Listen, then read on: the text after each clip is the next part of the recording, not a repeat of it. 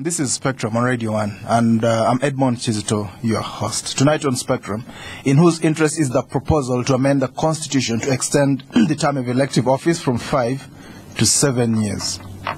A proposal has been fronted by a member of parliament to have the Constitution amended so all elected leaders in Uganda serve a term of 7 years instead of 5 at present. In defense of this proposal, the MP claims it's very difficult for any government to fulfill its mandate or even its manifesto within the current 5 years. He says 2 years are always wasted in political campaigns and other procedural matters. This suggestion has been treated with a lot of disdain, with many political analysts and actors likening it to the controversial constitutional amendment of 2005, which led to the scrapping of the two-term presidential limits. The MP who has made the proposal argues that under this arrangement, a trade-off that will see the two-term limits being restored will be included in the proposed amendment. This MP, who was one of the architects of the lifting of the two-term presidential limits, has insisted that this is his own view and not that of the ruling NRM party. However, the opposition says the MP has already launched an underground campaign to push forward an NRM agenda, which is likely to involve tabling an omnibus bill that will see other key entrenched articles on governance, including the age limit for the presidency, being scrapped to give the current president another lifeline in 2016. Africa still suffers from the big man syndrome, where those in power for long overlook the constitution, focusing on how they can retain office against all odds. Proponents of democracy argue that having a limited time in office entrenched is the only way to stop this trend. So tonight we ask, in whose interest is the proposal to have the term for elective office extended from 5 to 7 years? 2, we also ask, what benchmarks can one use to say that government programs cannot be successfully implemented within the current 5-year term? We also ask whether this matter should be tabled in Parliament at all, or rather the proposal should be ignored and shelved altogether. Our guests tonight, Honorable James Kakooza, State Minister for Primary Health Care, the main protagonist for this discussion. You're most welcome, Honorable Kakooza. Thank you very much to dear listeners. We also have Mr. Asuman Basalirwa, President of the Justice Forum Party, also known as JEEMA. You're most welcome, Mr. Basalirwa. Thank you very much, and good evening to all our listeners. Honorable Kakooza, you claim that this proposal, the proposal you are making, is based on your own research and ideas. How and when did you start contemplating this proposal? Thank you very much to Mr. Reta. I would like to inform the public that in politics arena, you must have an independent thinker for the benefit of the public, because any leader who is credible must show a political direction, a political lead. He tables it to public opinion, they discuss it, they generate consensus. If it has a meaning. If it doesn't, it's not a crime. But what I think to the public, most of the times, some of us, our observations and analysis, like me, they always go theoretical, not practical. And I want to tell the listeners that to me, in my own analysis, as I'm going to elaborate, 2016, the country will be at a different angle. It will be stable politically. The economic growth will be at a two-digit figure. The social infrastructure transformation will be different. The technologies will be different. So we need to compare the struggle of democracy in 21st century and the developmental democracy in African states. As we talk of now, people must know that there is, which is coming in within the region. By 2013, we shall have a chairman of the presidents. That's 6 states of the East African region.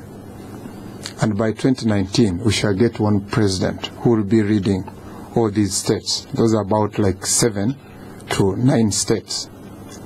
But what could be the main agenda? The main agenda could be developmental democracy, whereby people can benefit to that good governance over the infrastructure. Why am I saying so? The trend has changed in politics. Take it, leave it. Any country which stabilizes, it controls the economy, it has social infrastructure, it needs sustainability, and it needs good governance, whereby the public service delivery, where people they expect some good services, must be continued and must be to the benefit of the people within that country.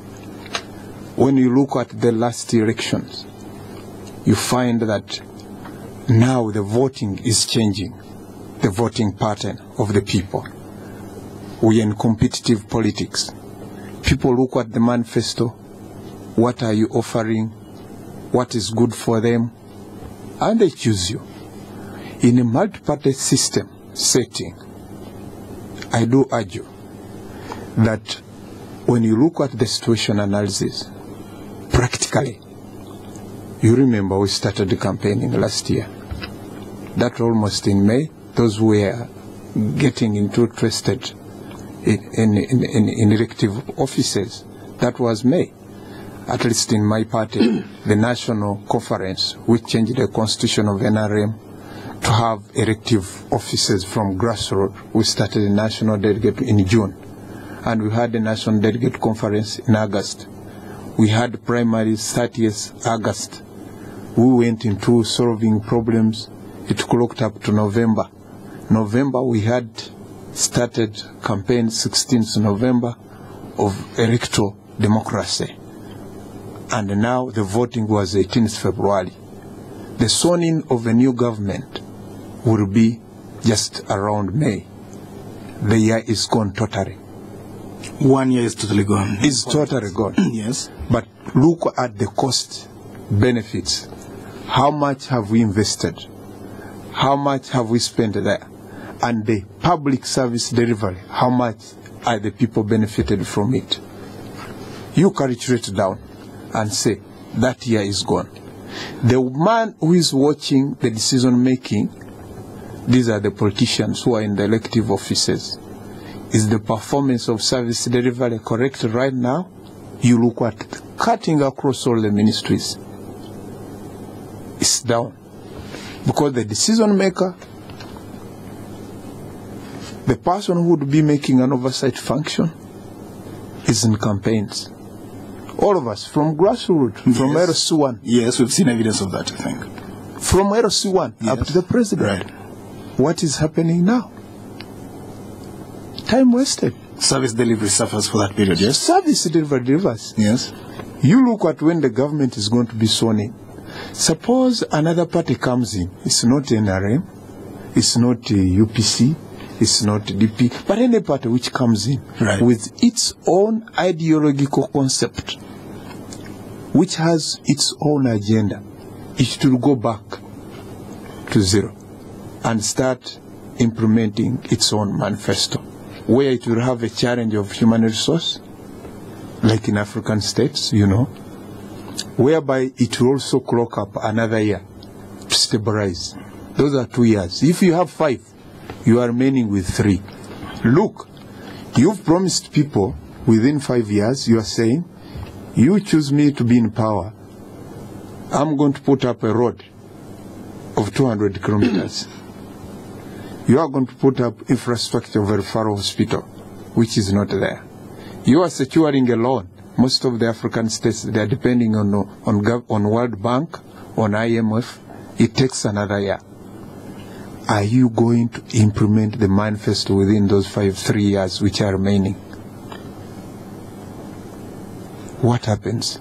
Well, I mean, on paper, when you explain it, it looks really, really plausible. And I'm saying on paper, emphasize. But let's look at the politics of it. In whose interest is this proposal? We'll come back to the technical side later. Yeah. But people are going to ask, in whose interest is this proposal you're making? Of course, people could have said, as I've heard it, I clearly put it across and I clearly air it out.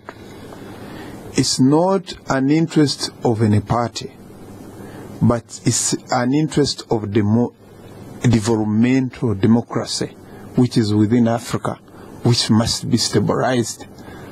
And I'm not saying, because most of the people I've heard that they are saying we want to extend this term of office of 2011, 2016. No, I'm talking of 2016. Yes. 2021. Because this one is finished. I'm giving homework to MPs, all elective officers who are coming in. Yes. To start thinking. Beyond 2016. Beyond 2016. Because it cannot be possible that you can extend the term of office now. Because these people who are going to do it, they have a conflict of interest. That would be retrospective. That will be retrospective. Let's have another. It will be 2016. After that, think of 10 states where we'll be having a trunk road, which will be crossing from Entebbe or from Kampala to DRC. Yes. And that's your manifesto as a president within that region. Within 3 years, procuring a road to DRC